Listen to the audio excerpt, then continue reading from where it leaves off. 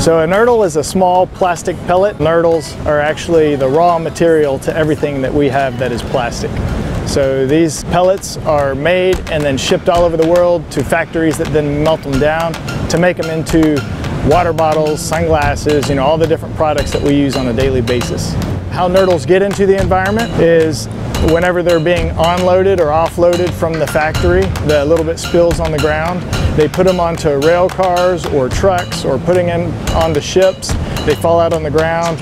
Even during transportation, they can fly out and they wash up on our beaches. So this is Nurdle Patrol's first stop here. We're at Cox Creek on 35. Now that's a lot of nurdles.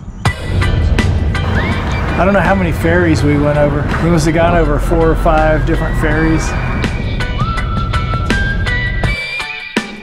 Of course, when we get to Louisiana, we see an alligator. Oh yeah, a few of them. And we actually found a lot of pellets in Louisiana also.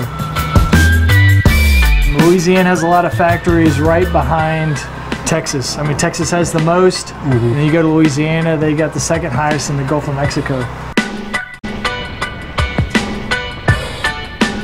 This right here is, this was the first place where we did a presentation called Grand Bay Reserve, and it's in Mississippi, and we had a huge turnout.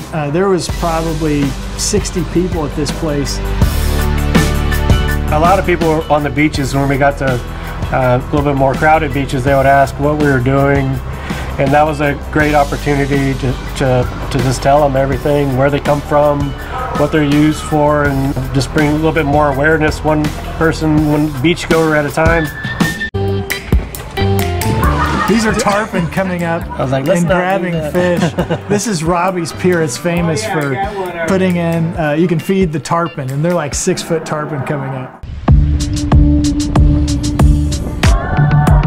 Oh, so this is the dry Tortugas.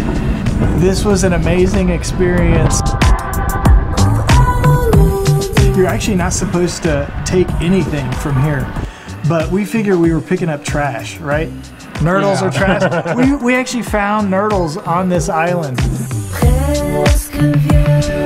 And this was the first pellet we found here. And I remember when we found this, it was like, in paradise, they have plastic pellets, you know?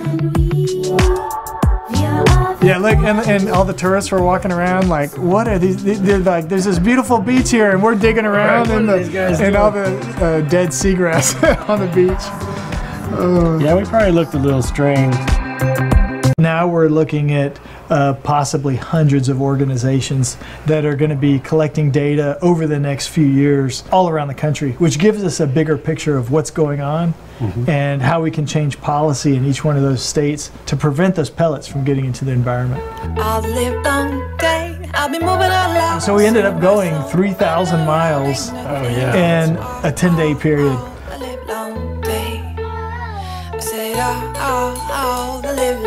So hey, we got a cheers. Yeah. We got a cheers to that. That was a good trip. To the Nurdle expedition. Cheers.